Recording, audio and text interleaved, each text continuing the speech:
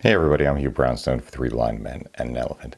As some of you may know, this past week, for only the second time in 30 years, I took a helicopter flight. It was a doors-off excursion designed to test the mettle of Sony's new A7 III, but in the end it tested my mettle as well. My friends had to practically pry me into the cockpit. It's another story for another time, which you can actually see in our 4-part micro-series, a relatively spontaneous romp shot almost exclusively on an iPhone X with a little help from my friends, entitled, I'm Not Going. I'll put a link to it down below or somewhere up here. But now, I want to talk a bit more about our actual shooting experience in the air and on the ground in the Mojave Desert at Sony's A7 III launch event, our time in a studio setting, our time at a restaurant shoot, and what each experience taught me about the A7 III and the Sony PZ FE 28-135 f4 cine lens and Sony's FE 24-105 f4 regular lens. But first, let's take a look at some of the imagery we captured.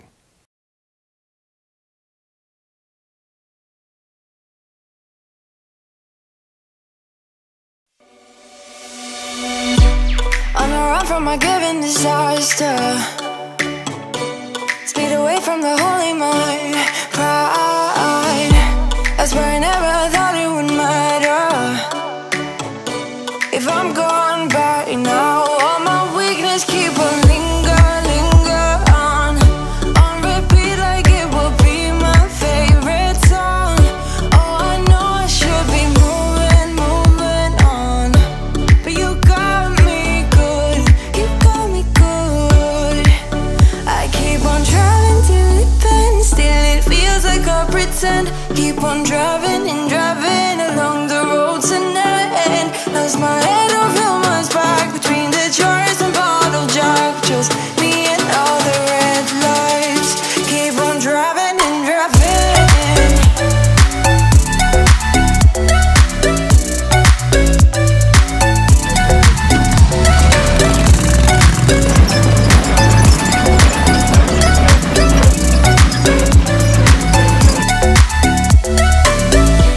In the heat from a hot California, I forgot how you looked like in rain. That's why I never thought it would matter if I'm gone by now. All my weakness keep on linger on repeat like it will be my favorite song. Oh, I know I should be moving on, but you got me good, you got me good. I keep on driving till it bends, still it feels like I pretend. Keep on driving and driving along the road tonight. Lost my head over my back between the jars and bottle jack. Just me and all the red lights. Keep on driving and driving.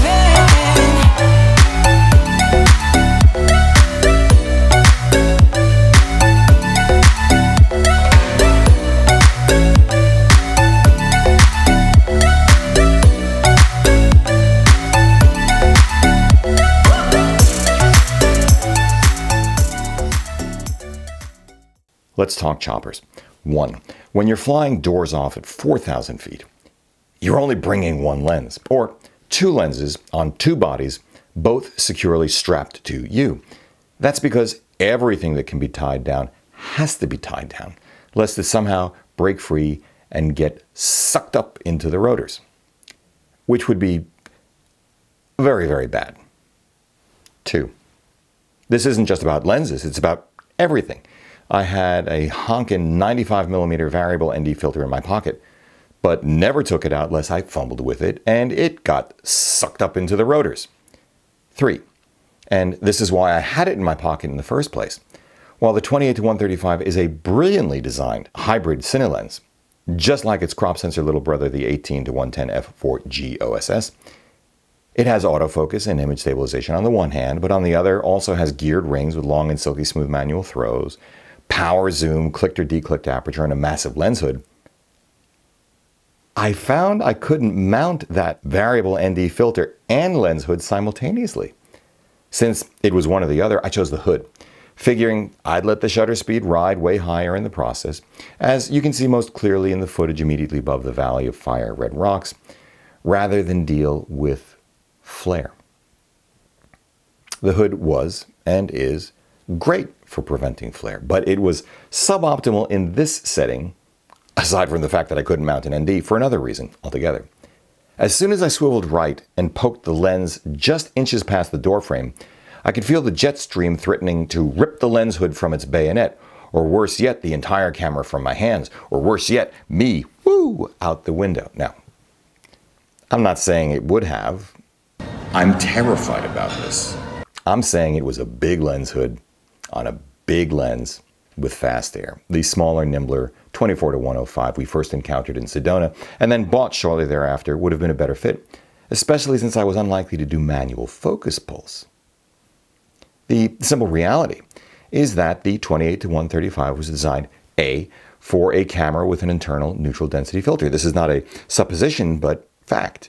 This was the lens launched with the original Sony FS7, and B, to be used with a rod system and matte box with filter holders. Which leads me to 4. The one thing I wanted more in that cabin than any other on that flight was an internal neutral density filter. Hold that thought. And 5, the 4 other things I wanted in that cabin were a smaller lens, better image stabilization, a flip-out touch rear LCD, and more and better physically differentiated buttons, especially along the right rear fascia running from the record button to the AEL, the lock button. Now, don't get me wrong, the A7 III combined with the 28-135 was incredible. Stellar image quality, outstanding, though not magical autofocus, more about this soon. Wonderful dynamic range with what to my eye looked like very nice roll-off from the highlights. Great photos of Claudia just inches away. Great imagery of the Hoover Dam thousands of feet away. So, I don't mean to be piggy about this, but without a touch flippy screen, and locked into the use of back button autofocus, it was luck and a pile of blurry misses that finally allowed me to get a usable shot of Kaz Maeda, who sat shoulder to shoulder with me in the chopper. It's important to qualify flippy screen by adding that little word touch. While Small HD's focus monitor is pretty much a no-brainer for cameras like the A7 III, in this case the ability just to frame the image would have been good, but really not enough. I'd have wanted touch focus as well, which you can't do with a Small HD. Now, hold this thought, because we had a second camera lens combo in the cockpit at the same time, Claudia's GH5 with the Leica DG8-18, which really drove home the point. Because the GH5's touch implementation is far superior to any Sony's, and even if we'd brought the focus with us, this would have meant more bulk, more buttons to push, more things to come loose. You get the idea. We also learned that there aren't many more, or we can't imagine many more conclusive scenarios than shooting from a chopper to understand that image stabilization technology, at least in cameras like these, becomes less and less effective as you move up in focal length or the vibrations get significant enough.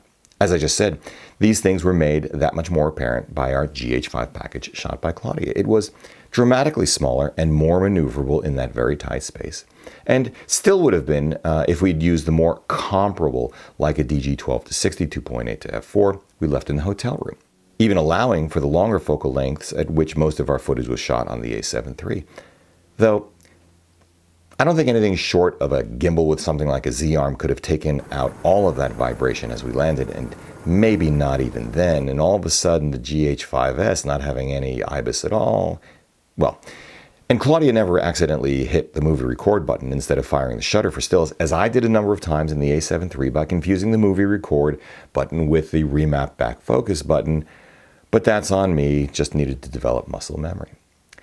The bright light, the cramped and constrained cockpit, constant major vibration, and compositional and distance considerations played to the GH5's strengths, the IBIS, Ergo's touch flippy screen, 3.7 million .EVF, while minimizing its primary weaknesses. Autofocus, it worked well in these conditions, and greater depth of field. You're not shooting f1.8 up close for landscapes from the air, all else being equal.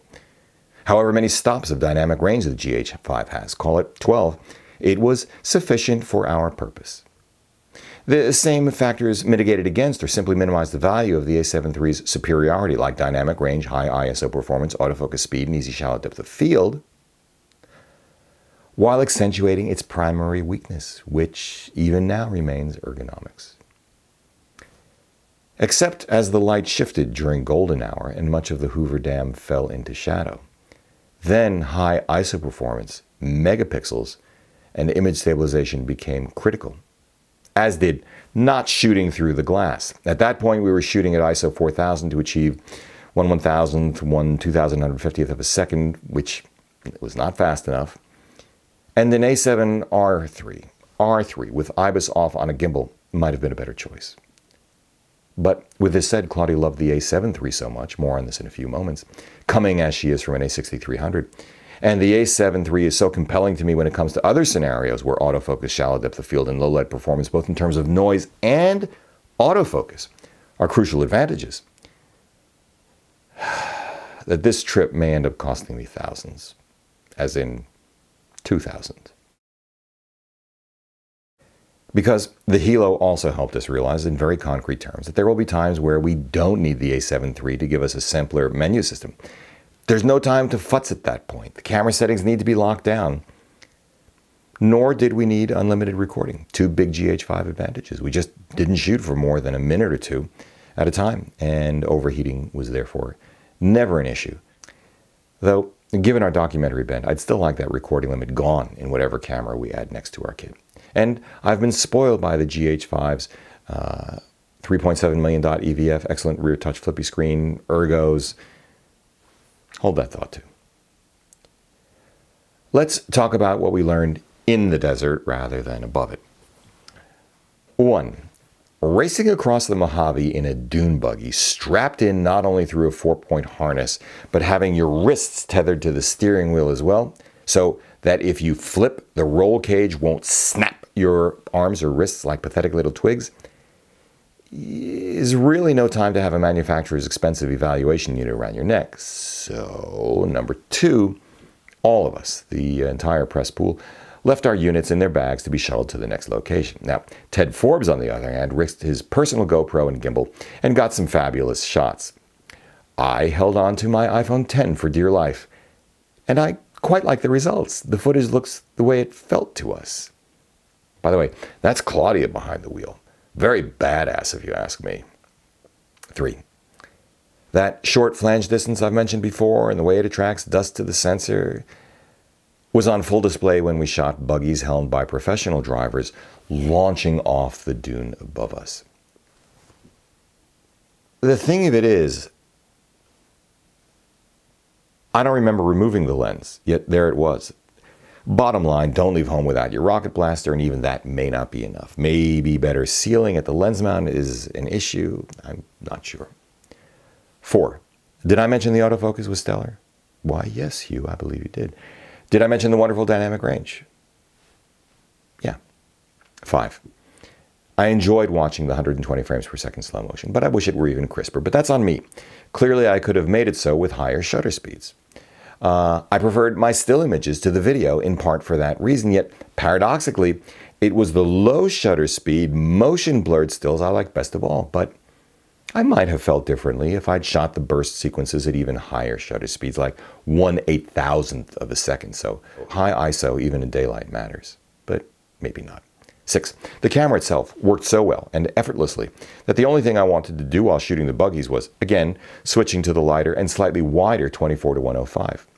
I did use the neutral density filter on the 28-135 here, but I missed not having the lens hood. 7. Well, that's not exactly true. I wish that I had the patience and energy and foresight to schlep a fluid head tripod with me, because that would have made a big difference in trying to follow the buggies on the ground. As would if I'd had a keener sense of where the buggies would be, so that I could frame and anticipate the camera motion ahead of time, rather than trying to follow those suckers in real time. 8. It was so dusty out there, not just sandy, that I should have cleaned my lens a lot more often. Let's talk about models. I've always felt that the relationship between model and photographer, or just photographer and subject, doesn't have to be a model, shows up in the photographs we co-create. So while Anthony and his colleague are both beautiful models, it was only after I spent time talking with them and getting them to break out of their blue steel or magnum looks that I captured my favorite image of them. I was less successful with the other models because I didn't take the time to get to know them even a little bit, and that's on me. But you want me to talk about the gear, so okay. In any case, the image quality was unassailable. And remember, this was with the 24-105 at that point, which I love, love, love. This lens's IQ combined with the utility of that focal range and the astonishingly shallow depth of field you can get when you rack it out to 105 and come in tight is fantastic. I was stunned at the A7 III's ability to lock focus at very low EVs in difficult lighting. Maybe I shouldn't have been. It's expected to work down to -3 EV, but to me this is a big deal. The bottom line is this. As I said in my last video on the A7 III, I understand why Sony chose to announce it at Whippy. The A7 III is an outstanding people camera, and in my book, little purpose is served by using a higher pixel count sensor or burst rate faster than 10 frames per second. The A7 III's 14-bit uncompressed RAW serves well in this scenario, as it does for landscape. Though for landscapes, so does the A7 III's 15 stops of dynamic range. And again, so does the A7 R3's 42 megapixels. Finally, let's talk food shoot just for a moment. Really, just long enough to reiterate how much I love the 28-135's magnificent manual focus mode, which allows brilliantly languid focus pulls with just a twist of your wrist. And to say one more time that the low light capability of the sensor really is tremendous. Okay, that's what I learned. Let's wrap it up this way. If you're a photographer first and a videographer second, your primary emphasis is on people. You prioritize 10/10 image quality and autofocus performance above all else, without causing even the most beautiful people to cringe when they see inside their own pores with super high resolution sensors. You're happy to take the time to customize the camera to your particular shooting style, and you will almost always be shooting with your eye to the viewfinder. It's easy for me to tell you that the A7 III is the best hybrid value on the market today. With lenses like Sony's 28mm f2, the 50mm f1.8, and now the 85 1.8 at $423, $198, and $548 respectively, you can get into mirrorless full frame with small, fast prime glass for just about $3,000 with unmatched autofocus, image quality, and low light performance. Period. Hey, if you shoot landscape photography with these same provisos, and don't crop the hell out of them or make billboard-sized prints and then climb the freaking ladder on the billboard to pixel peep at 1 or 2 feet, same thing. Best value on the market today. Although, now that I'm in the zone, hey, if you shoot sports photography and you know your athlete's movements or the sport's movements well enough, then you don't need 20 frames per second either. So, same thing. Best value on the market today. Notice how the word value keeps popping up here. I find myself having the same kind of reaction to the A7 III that I had to the camera that first brought me into the Sony fold, the A6000. Both punch way above their weight class. It's also easy for me to tell you that with Sony's G Master and G OSS lens lines, the Zeiss, Batis, and Loxia primes on the one hand, and Sigma's announcement of 9 much more keenly priced but no less brilliant optically art lenses coming to native mount on the other, plus the ability to pretty much adapt any other lens out there you want to, you are buying into an extraordinary glass ecosystem with an incredible upgrade path. If you're comfortable with your Sony crop sensor camera like the A6000, A6300, A6500, and thinking about upgrading to enjoy the benefits of full frame, if you're comfortable with your first or second generation A7 variant, irrespective of what that variant is, but looking to upgrade for better ergos, better autofocus, longer battery life, better EVF, dual card slots, blah, blah, blah, blah, blah. If you're thinking about cutting over from DSLRs because you want no excuses video, relatively speaking, or simply want to stop chimping and don't mind Sony ergos and menus, and if in each case you can afford to do it and still have funds left over for everything else that's important, all I can say is do it. It's that good. On the other hand, if your emphasis is more on video, even a true 50-50 hybrid shooter with specific requirements, if your priorities run more to ergonomics, complete touch implementation, better menus, and completeness without having to tack on accessories, if you want even the best glass available to you to be the smallest and lightest it can be, if you want the best IBIS in the business except for the G9, which is even better, if you need to shoot video longer than 30 minutes or want the best video quality possible when you can also control the lighting or looking to do green screen or heavy grading, and if autofocus is of no importance to you, it's easy for me to say that the GH5 is the better option for you. It has what its younger brother, the stills-oriented G9, does not: 10-bit 422 all intra-internal recording, more video autofocus tuning options, and unlimited recording limit.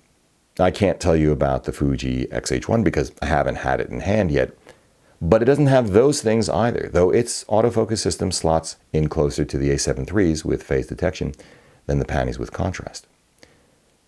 All of which brings me to a final reflection and set of points I want to make, which ends up being not really about the A7 III at all, but about where we go from here and what I'd really like in my next camera. If Sony takes the A7 III and then incorporates additional video-specific technology it already has in-house to create an A7 IV or maybe an A7S III, much closer to probability, and by already in-house I mean a variable electronic neutral density filter, which first appeared on the FS5. The absence of a recording limit of any kind, which is the case in any of its dedicated video cameras, including the new Z90, which we also had with us and will be covering separately, and outstanding wireless microphone tech like their UWP Lav series, maybe even offering a new optional grip which houses only one extra battery to make room for the guts of their dual-channel wireless receiver, the URX P03D, and a flippy screen. They will create a camera for the ages, one that immediately floats to the top of our list. Limited touch interface and still crazily complex menus notwithstanding. Hey, if all Sony did was add the variable electronic ND, that alone would be a huge draw, if the price were keen enough. That's because, and this becomes really interesting to me, with the low-light performance of the A7 III as it is, bumping up against the A7S II, A7R3, and A9, the real issue is no longer high ISO performance, is it? It's low ISO performance, specifically low, super low ISO video performance, as in shooting f1.8 or even f1.4 wide open at 1/48th or 1/50th of a second in broad daylight without futzing around with external filters.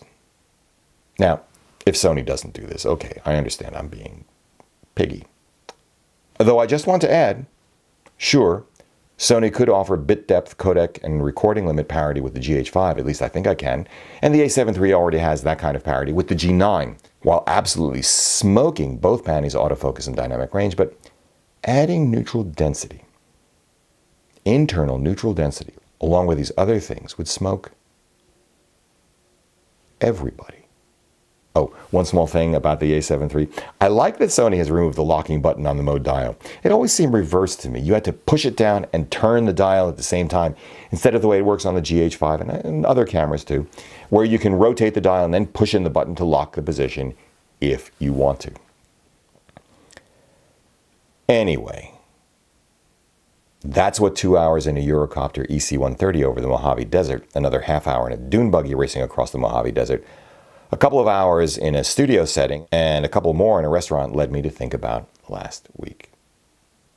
And with all of this said, it's still amazing how much you can do with just a smartphone,